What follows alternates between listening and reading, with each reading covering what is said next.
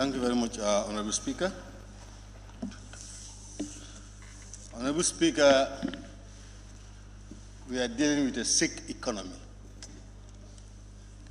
And this sick economy has to be fixed by us because that is the onus which is on us.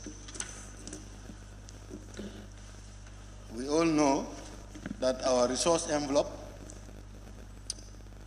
is not as fat as we wanted it to be. Like other members said, we should cut our coat according to our size. Our debt status at the moment is here at our neck. That's why you look at the debt service, it's huge. It's taking a good chunk of our money. Therefore, how do we solve that? These differences are between our resource and our expenditure. This deficit, we can control it. But we have to be honest to ourselves if we want to control it. This is not about any government. This is about our country, the Gambia. Other countries have done it and we can do it with sacrifice. If you look at our budget from the GLF, 85% is all on recurrent, only 15% development. We cannot develop like that. We cannot develop like that. Very few people have opportunities to occupy places like what we are occupying today. As members of parliament, as members of cabinet, as directors, very few people compared to the larger number of people in the country. Therefore, the solutions should be provided by us. And in providing the solutions, we must sacrifice.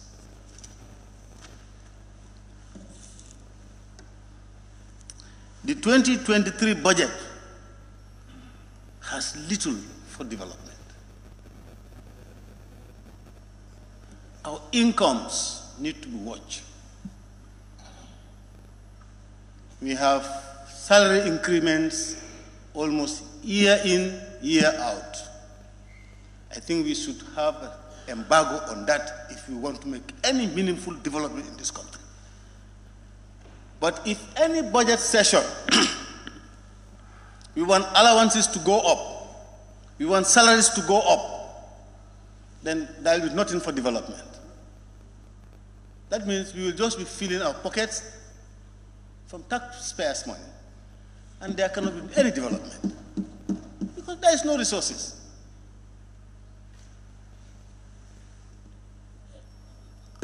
Honourable Speaker, during our retreat, our expert gave us one example on the Minister of Basic Education, that 96% of their money goes to their personal emoluments, only 4% to develop the education sector of this country. We cannot. Education will go back, agriculture will go back, because these two are related. You are educated, you work and have productive produces. You don't have the knowledge, you cannot work, you cannot increase your income. So if our education goes down, agriculture will go down. Those who speak for agriculture, you must be in line with those who speak for education if you want agriculture to go up. But if 96% of that budget goes to only allowances and salaries, then the education also is not going to be developed, Honourable Speaker. This goes across the sectors, all the sectors, Honourable Speaker.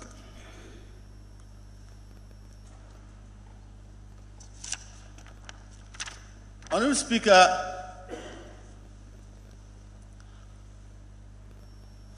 we budgeted for 3 new embassies. This is all. We need to look at our expenditures. If we cannot control our expenditures, we will not develop. Because any money the state have, we want to spend it on salaries and allowances. Foreign Ministry alone, in this 2023 budget, has more than $1 billion budgeted. You add 3 new embassies to that. My friend, where are we heading to? For some years here, we were calling for downsizing our foreign embassies. This is a small country. We cannot be in every country in the world. Even the developed nations, they don't have their embassies. We have a lot of ambassadors sitting in Dakar, taking care of more than 4, 5, 6 countries. German is under the embassy, Gambian embassy in Brussels. It just takes the ambassador a few hours to drive to go to Germany. Why do we need to open another embassy there? Just to increase our expenditure. We increase our expenditure, we do not have that resource envelope. So we'll just be going poor and poor and poor. We will never progress because we are spending too much and we are getting too little. And we don't care how we spend. This is what we need to watch. Honourable Speaker, we need to maintain the downsizing of the foreign embassies in the world. One ambassador can take care of 5 countries. It does not hold water to say that if you don't have an embassy in a particular country, you cannot get money from them. That does not hold water. Germany has been helping us for several years. Not a single ambassador there. So it does not hold water. It doesn't work like that. We are developing. If we want to reach where developed countries are, we must watch our expenditures. And watching our expenditures is we need to downsize these embassies. Honourable Speaker, salaries and allowances are on the increase all the time. It's another line of expenditure. We must watch it. The size of cabinet has increased to 21. It's also another expenditure. This small country, small economy, and we say we want to develop, increasing our expenditure, no resources at all. All our money, we take it from people's tax, and we don't care how we spend it. The size of these embassies should be downsized. The size of the cabinet has to be downsized. This is how we will go. We need to watch our salaries. We need to watch our allowances. Not year in, year out. Very well, the size of the parliament can be reduced. And what is wrong with that?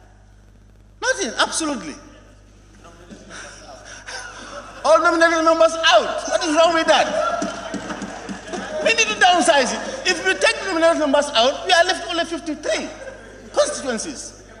It's an unnecessary expenditure. You are very right, unnominated member, Deputy Speaker.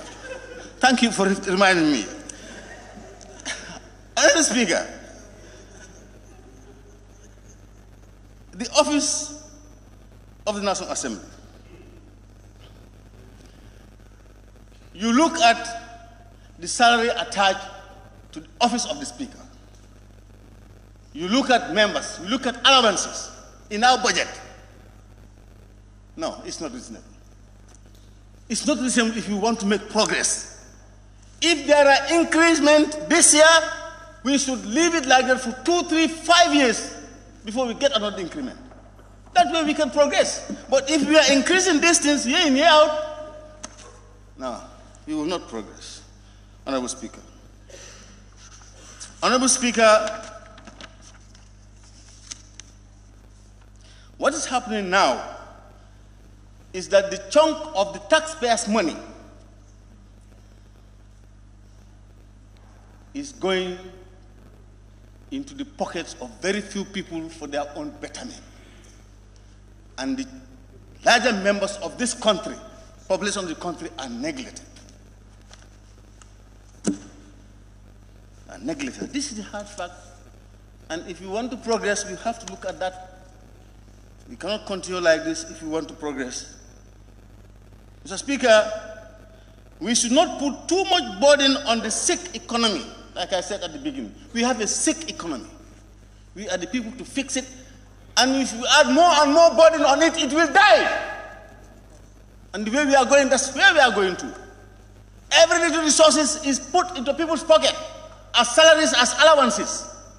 It cannot be every year. if we are serious about the development of this country,